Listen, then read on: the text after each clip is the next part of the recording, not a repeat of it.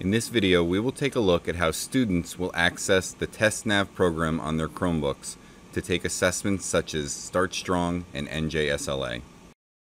TestNav must be opened from the Apps button at the bottom left of the screen when the Chromebook first boots up. If you do not see an Apps button, you may have to sign out of your Chromebook from the login screen.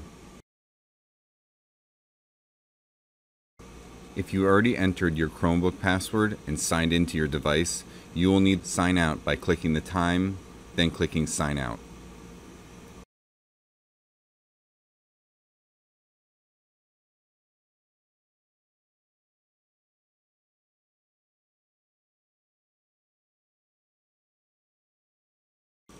Once you have successfully launched the TestNav program, you may need to choose your state.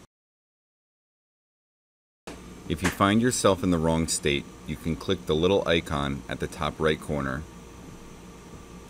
Then click Choose a Different Customer and reselect the state that you are testing in.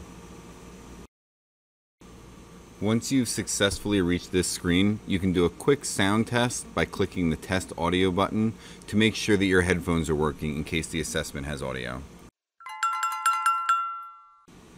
Sounds good. Now you are ready to enter the username and password provided by your teacher.